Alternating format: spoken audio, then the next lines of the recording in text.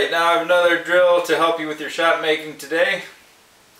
I'm not sure if you noticed anything funny on that shot, but what happened there is I lined up, and when I was ready to pull the trigger, I closed my eyes, pulled back, and then stroked with my eyes closed.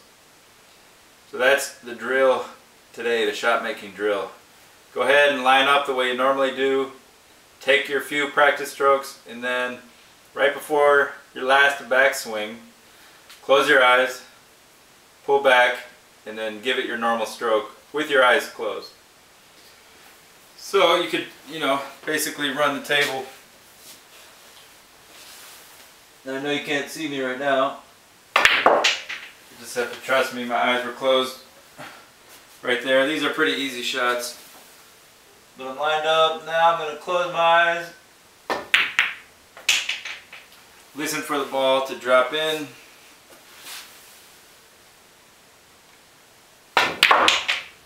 Eyes closed right before the last backswing. The beauty of this drill is it's going to force you to stay down on your shot, to keep your head down and not to move your body at all, because that is one of the biggest problems that most players have as they're developing, is moving around at the moment that they shoot. They take all this time to set up their shot, look great, they're finally down, taking a million strokes, they're all zeroed in, and then they jump up. Maybe miss the ball. But that's what you don't want. You don't want to miss the ball. So, right? It's a little extreme. I think you've experienced it and you've seen it in players when they mess up, maybe under pressure.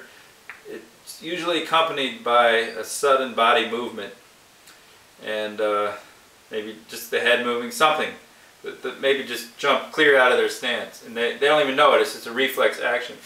When you close your eyes in this practice drill, you're not going to jump up, because you have to stay down there to give the ball a chance. So really, just don't take my word for it. Take it to the practice table and do it for a while, like 15 minutes. You're going to have a lot of fun with this, and you can impress some friends too, that you can make a few balls or even run the table with your eyes closed. Alright, see you in the next clip.